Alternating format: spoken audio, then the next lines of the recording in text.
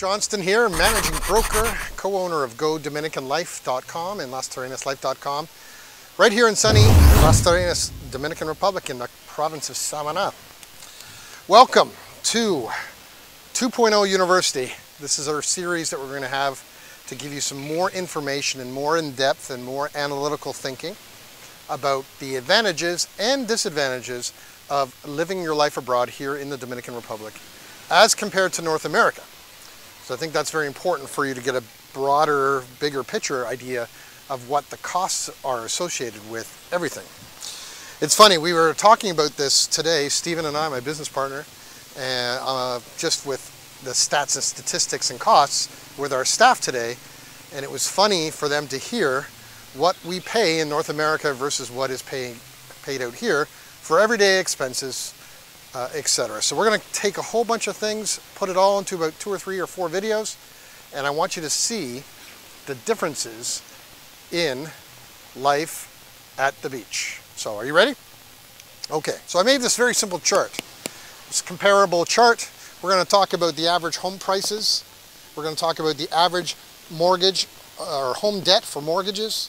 We're going to talk about the average consumer debt and the average rent price and utilities when you look at all things here in the Dominican Republic versus USA and Canada. So, are you ready to be shocked? So here we are. Okay, so I left Canada in 2015, and in the 2015 the average price across the country was around $450,000 for a home. But today we are sitting at $713,000 Canadian in 2021 for home prices, average. Now you may say, well, I'm not average. I get that, I'm not average either. However, if this is average, that means there's a hell of a lot more and a hell of a lot less, but the everyday price of a home is $713,000. When I was trading in real estate in Canada for 20 years, in Nova Scotia, in Halifax, when I finished selling in 2014 and retired, we were sitting around $256,000 for an average home price. So I left my house in Nova Scotia in 2015, and my house was $745,000 appraised. I'm now divorced, but I'm on friendly terms, of course, with my ex-wife. So I did a market analysis when I was up there with a good friend of mine who still trades in real estate. And now that same property is worth 1.3, 1.4 million. It makes 0 cents to me. However, it does for her, and I'm cool with that. But we're going to paint a bigger picture so that you can really get a grip of what I'm trying to get to you, okay? Look, USA, what do you think the average price in the US market is? Any idea? Anyone want to guess? Come on, come on. Well, unless you live in Los Angeles, New York, Boston, Miami, etc., $507,000 American. You can see that roughly $700,000 Canadian is roughly $500,000 US, but that's true, and that's the average price. Here in DR, it ranges, but an average is anywhere between $200,000 to $275,000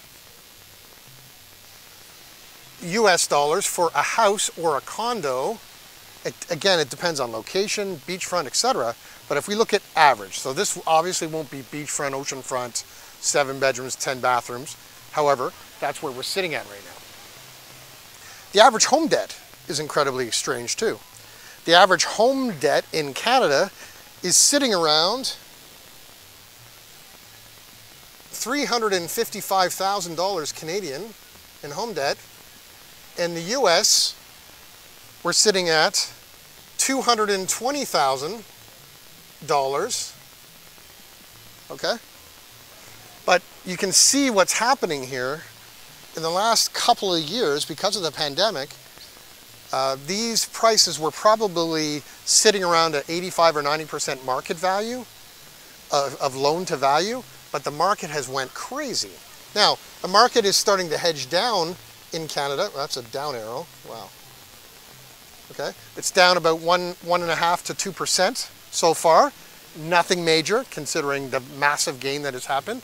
And the US market will start to trend down shortly as well, and mainly because of interest rates that are starting to climb back up, but to a very reasonable interest rate when you look at the broader sense of how the market has been for the last 20 years. You know, the interest rates will go into later, but I'm really serious when I'm saying to you, at a 1.2 to 1.6% interest rate anywhere in the world, it's very unrealistic, and many people have put themselves in trouble to get to the point that they're betting on their value going up and the interest rates continuing to be low.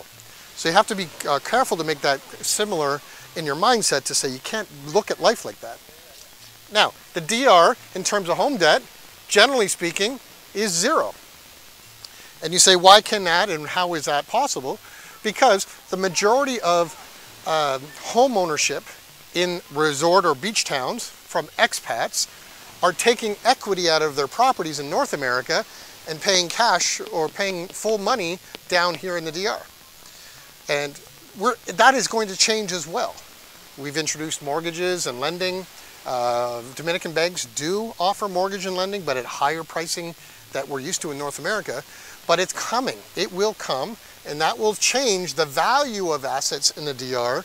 Can you imagine if you could get an interest rate like Canada, US, at a lending rate of 75 to 95% financing here in the DR, properties would go extremely high.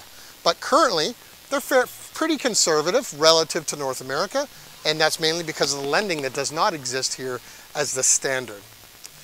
The scariest part, though, is what the fake life that North Americans have built themselves to be compared to the reality of the marketplace. Consumer home debt, what I call stupid debt. That is your credit cards, your unsecured line of credits, your credit cards for like Walmart or what formerly known as Sears, and all the other credit cards from different subprime companies. Canadian debt in that per family household is sitting around $75,000 Canadian. But it's worse in the States. They're sitting at around 90,000 US dollars in the States. And why is that negative? Well, because you're propping yourself up to keep up with the Joneses with cars and car loans and, again, basic unsecured credit cards, unsecured lines of credit to float your lifestyle. But the critical mass is going to make a huge difference when the interest rates continue to rise and you cannot service that debt. So the combination here is the scary part. $355,000 in home debt, another $75,000 or so $425,000 so roughly versus a $713,000 value of property. In the US, it's about sitting around 60 to 70%, 65% financing altogether. And the average consumer debt in the DR is very little because bank lending in this country for, well, expats or Dominicans is literally non-existent in the broad sense. You know, like when you come out of university or college in the United States or Canada, you can get anybody to give you a credit card with a $500 to $1,000 limit right away, but that doesn't exist here in the Dominican. So people are living realistically on the money that they raise by way of their working space or effort, and then they buy or rent accordingly. Now, when it comes to rent, here's another thing that's interesting. Rent in Canada is averaging now at around $1,750 Canadian per month, plus utilities. Now, that is up dramatically, 20 to 30% in the last year and a half. Why? Because the tightening of the market, the increases that people have been using for heating costs, etc. If you're in a utility building that the landlord pays. And the last one, which is worse, is $1,900 US dollars in the United States on average. Now, again, if you're talking New York City or Miami, it's probably 19,000, but you get what I'm saying, right? But here in the DR, you can rent properties for expats anywhere between $400, look at that, $400 to $1,700. It just depends what you're looking for. So $400 to $1,700. So where am I getting at with this? Part one of this series is really to have a be honest with you, to say what can you afford and what you should do to consider reevaluating your life from a 1.0 lifestyle to a 2.0 lifestyle. In North America, in this range, we're sitting on high property value with relatively lower debt. So I'm going to show you over time how to create leverage that will allow you to get from one stage to another, borrowing good debt by acquiring an asset that produces US dollar income and allows you to have two assets that are then gaining in value rather than one. So hedging your risk to gain more. So I'm Patrick Johnston. We're going to cover more in a little bit. Thanks for watching. Don't forget you can WhatsApp me at 829-525-1782. Let's talk. Let's talk real estate. Bye for now.